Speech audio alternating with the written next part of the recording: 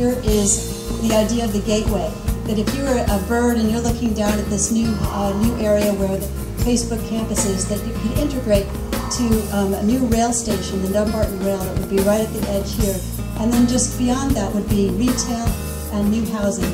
And so this all becomes one transit-oriented development right at the intersection of Willow and of Bayfront and Willow Road. And then you have the tunnel that would connect across over to the existing Facebook Sun campus here. Here's the restored wetlands in this area. This is another major thing that you can see is the Bayfront Expressway now has a very natural kind of look using native landscaping.